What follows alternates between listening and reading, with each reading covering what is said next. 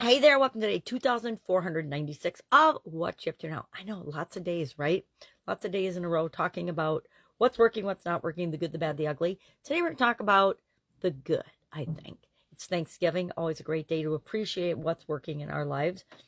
And our topic for today for No Nonsense November, tip and tool number 28 is practicing forgiveness. Now, normally I talk about being grateful and thankful and a gratitude practice or a Thanksgiving practice, sharing something that we're grateful for on Thanksgiving Day.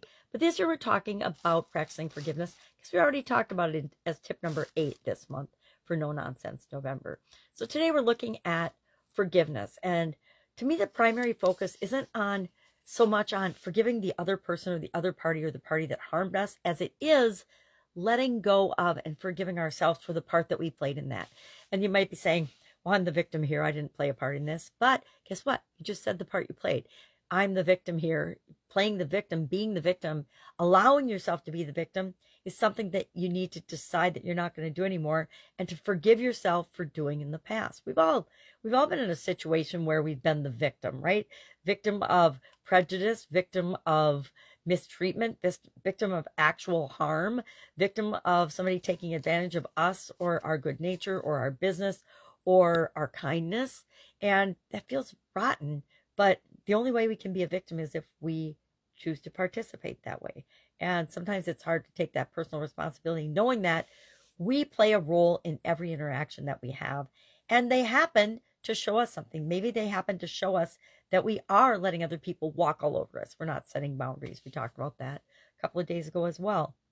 So today, as a way of practicing forgiveness, we talked about it in Supersize Your Business for our businesses, because almost every business owner I've ever talked to or ever been involved with has in some way, shape, or form been harmed by somebody else, or something else, or some competitor, etc. And the only way you can be harmed by them is if you allow yourself to be harmed by them. There's always a solution, right? We learned that as being problem solving. We are a problem solving family. We say that all the time in my family because we can focus on the problem and whine and complain and think things are going to change. I mean, geez, just go through your social media stream. There's plenty of that going on. And how's that working out for people? 5 years from now, you're going to look and the same exact people are going to be whining and complaining online because they're playing the victim. And there's a tension in that for them. And so part of dealing with forgiveness is paying attention to and being empathetic to the other person and trying to understand, well, why are they acting that way? Why did they do that? Why? And we might not ever understand the why. By putting ourselves in other people's shoes, we have at least a modicum of understanding. Doesn't mean we accept or tolerate or will ever tolerate that type of behavior in our lives again. It just means we understand where it came from. And maybe it's not healthy. Maybe there's, maybe they're a narcissist. Maybe there's something wrong with them. Maybe they're entitled. Maybe they think they deserve to hurt other people.